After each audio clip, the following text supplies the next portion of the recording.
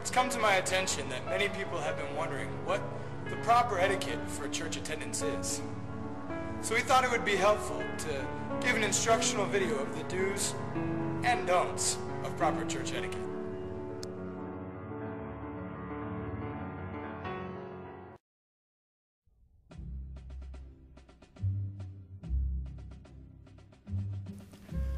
When arriving to church, please make sure to be on time, as tardiness can be a distraction and a nuisance to others.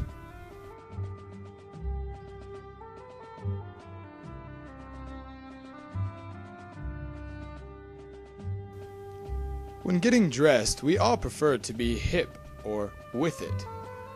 But in choosing your attire for church, please remember that reverence for God is your top priority.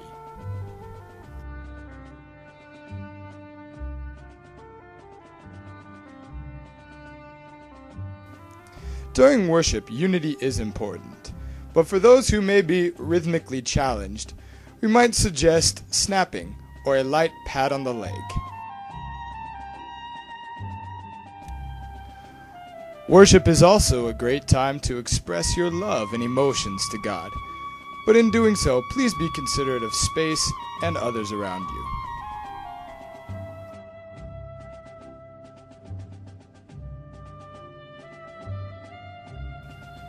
In Luke 22, Jesus instructs his disciples to take this bread as a remembrance of the body that was broken.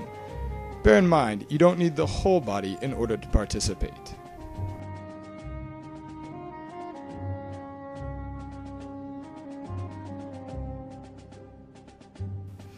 The goal of communion is to connect with the sacrifice of Jesus. This can be achieved by prayer, meditation, and/or reflection. But please do not let your meditation inhibit the reflection of others.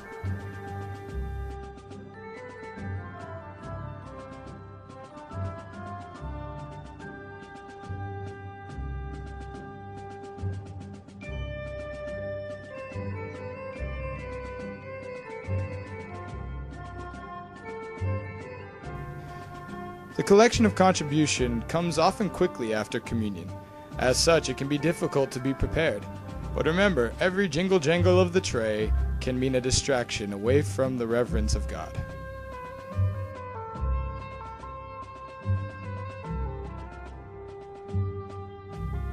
And remember, the tithe basket is not the place to break your fiver.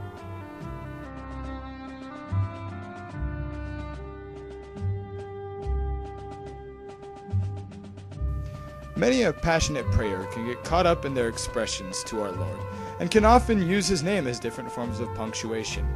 Please refrain from using different forms of fatheritis. The Bible says to encourage one another daily. In doing so, be considerate not just of what you say, but how you say it.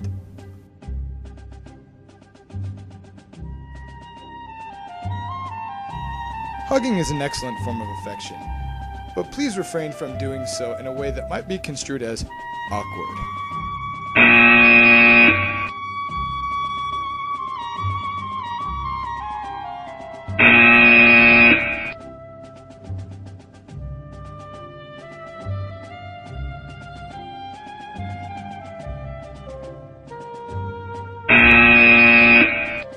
And finally, for all you growing men out there, please be mindful of sweaty pit to hair contact.